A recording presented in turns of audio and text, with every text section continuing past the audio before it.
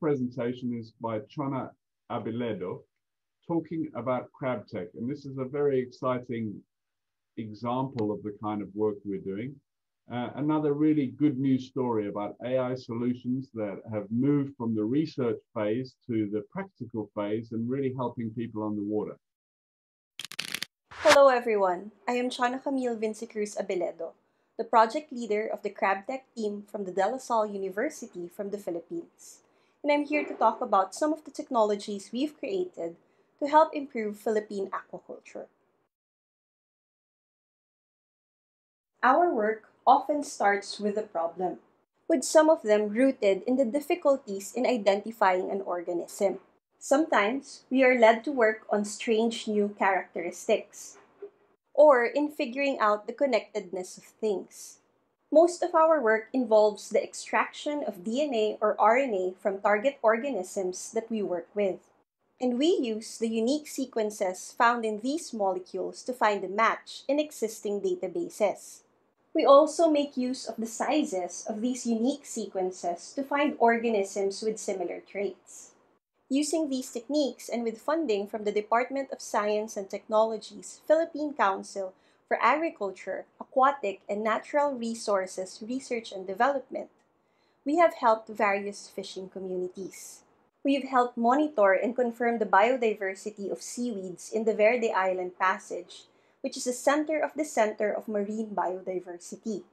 We've also found previously unseen connections across the different mangrove crab populations in the Philippines that is now being used to improve management practices of traded crablets. We are also trying to find possible genetic roots for delayed maturation in female crabs that make them appear like an intermediate phenotype. And with a combination of image analysis, DNA barcoding, and machine learning programming, we have created the free mobile application called Crabifier that helps identify to species juvenile mangrove crabs. Crabifier started out as a problem rooted in biodiversity and species identification. Because you see, in the Philippines, we have 3 of the 4 species of mangrove crabs under the genus Scylla. Of the 3, 1 species is preferred because of its faster growth rate and larger sizes upon maturity. This species is Scylla serrata, which is locally known as bulik or the king mangrove crab. Differentiating the species at adult stages is straightforward, with at least 3 sets of morphological markers that are very obvious. But in the case of juveniles, there is no obvious physical feature that has been tested and has proven reliable in differentiating the species. This is a problem because the local mangrove crab industry that is now producing more than 18,000 metric tons per year and is second only to China in terms of production, still uses captured juveniles to stock growout ponds. And since the ecological ranges of the 3 species overlap in the Philippines, any captured batch is a mix of the 3 species. To develop Crabifier, we first made use of morphometrics and image analysis to look for physical features that would cluster individuals of the same species. We then confirmed if the patterns we were seeing were equivalent to species groups using DNA barcoding technology. From the data gathered using this technique, the Crabifier app was developed using a convolutional neural network that feeds off additional crab images that we have correctly identified. The application, which uses the carapace shape, specifically the frontal lobe spines, can now identify the species of a single crablet in less than a second using an entry-level camera mobile phone. Its current accuracy is at 92.4%, but we are still hoping to increase this by adding more images to our database. Since its deployment last August 2019, we have helped fishermen ensure that they are capturing or purchasing the preferred species. The pipeline that we have created for Crabifier can be applied to a huge variety of organisms, and soon enough we can see applications like Crabifier used from the pond to the farm, from the forest to the ocean. At the moment, Crabifier is identifying juveniles one individual at a time. But we are also hoping to create a sorting device to help improve the efficiency of our mangrove crab ponds. Currently, our fishers sort crablets to size manually. But with this device, we are hoping to cut the processing time to a third, increase its accuracy, put in the option of sorting to species, and lower mortality in the process. Currently, we are also developing the ALINmango algorithm. It's like a dating app for crablets and potential grow-out ponds.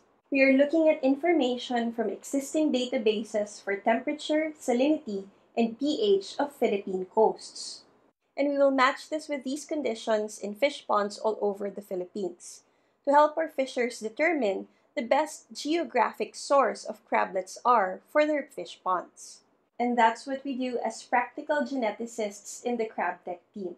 If you have any comments, questions, or suggestions, please don't hesitate to reach out to us in the contact information that we will show on screen. Thank you so much for this opportunity to share our technologies, and we are looking forward to collaborate with you.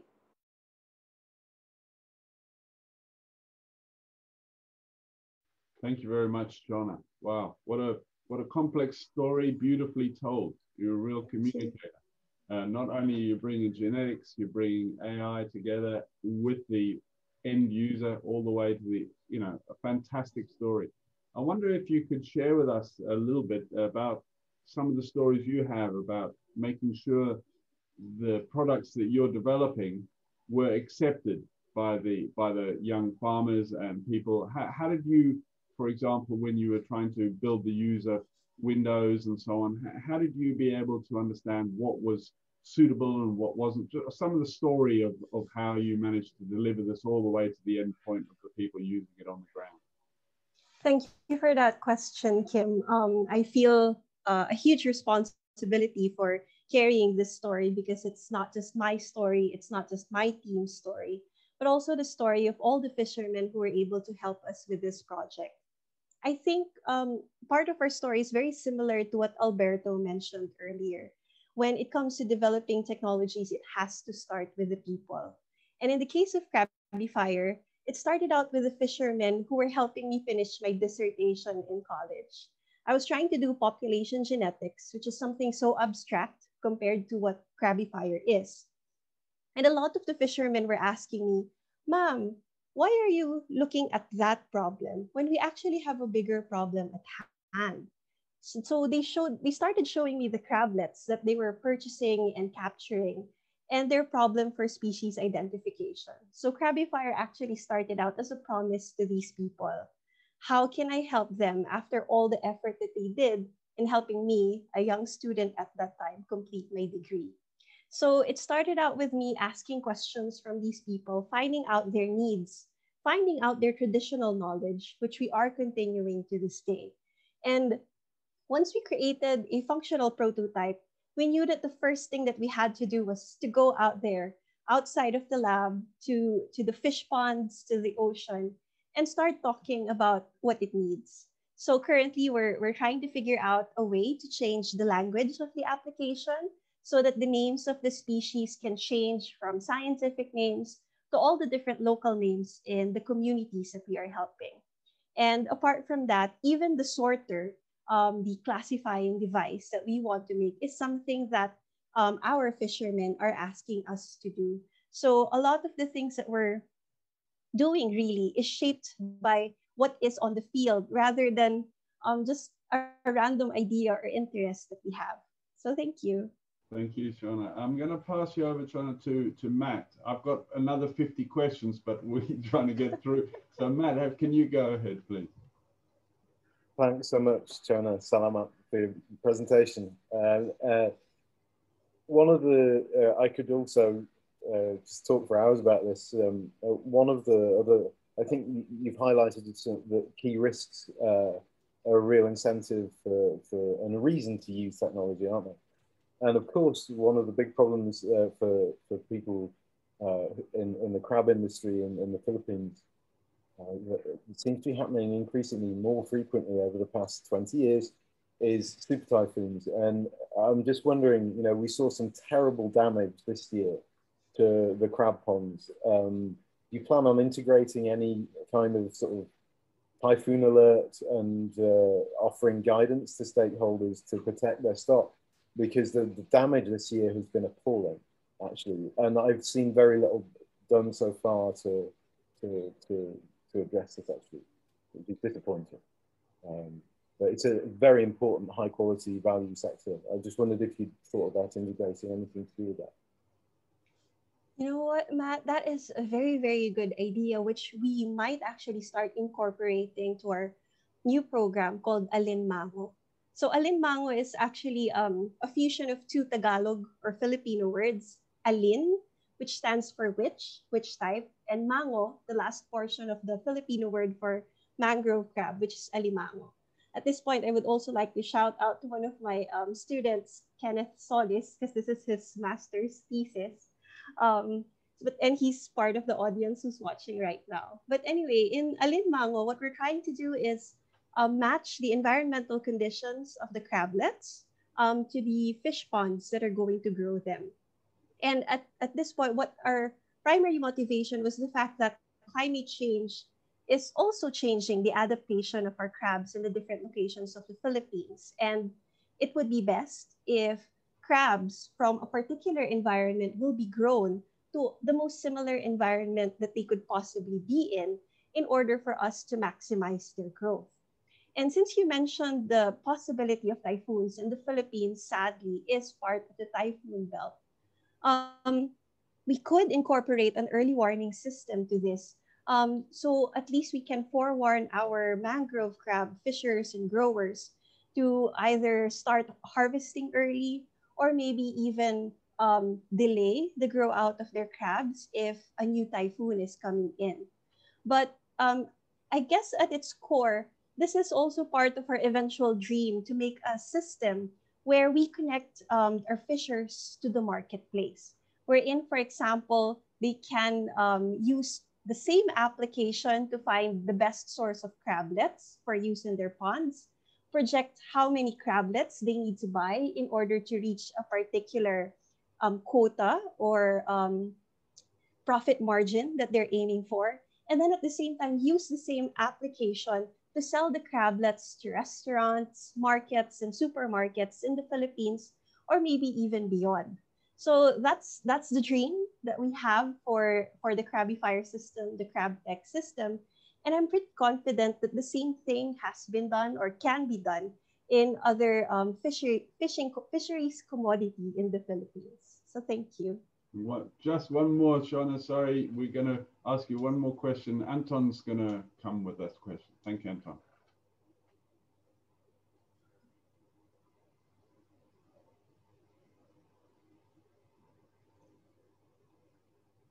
Go ahead, Anton.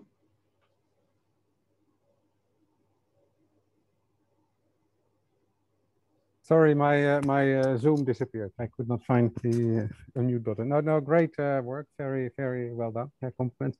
But so how can other countries team up with you and learn from you? And how much would, if this would be replicated in another country with a similar value chain, how much time would it require for students and researchers to collaborate to build a similar project? Wow, that's a very intimidating question right there. It took us about, I think, close to 4 years to make the first prototype of Crabifier, and we are now at our 7th year building our database.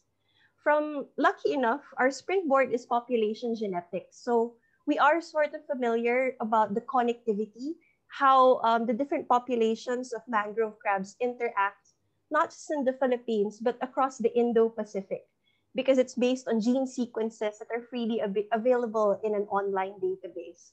So we know that there are interactions across the different populations, and yet at the same time, we also know that different populations with different environments gain different kinds of adaptations. So it would be nice if we can collaborate with locations in Australia, in China, and in Southeast Asia that have wild populations of mangrove crabs, because we would like to know how different your juveniles look like from ours. And this can open a portal for international trade, not just at the adult stage, but perhaps even at younger developmental stages to help us improve selective breeding practices. it can also open the pathway for a network, a system of managing this organism. Because at the end of it, the crabs growing here in the Philippines are not necessarily just Filipinos. The larval stage of the organism is traveling all over the world because they are buoyed by the different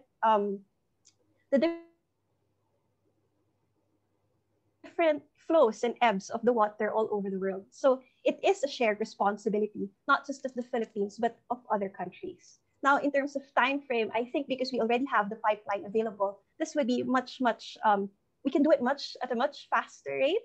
And if any are interested in doing this in other organisms, we actually we have workshops on the ready. So all you need to do is contact us, and we can set up a virtual workshop for the meantime about how we do the things that we do. But hopefully someday, once we're all vaccinated and safe, we can travel over because we do love traveling. And so that we can teach you firsthand about how we created Crabifier and how you can do the same with another organism. Thank you very much, Chona. And to Kenneth, good luck with your masters, and well done for getting such an inspiring supervisor. And just as we kind of hoped, we're getting questions on your talk from one of the previous presenters who's working in India. And as we can see, you know, the efforts and the imagination is worldwide. We have people in this presentation from Hawaii, from Africa, from Japan to Holland, and now from the Philippines. And if we can start to link these groups to share their knowledge, that would be the successful outcome for this type of event. So let's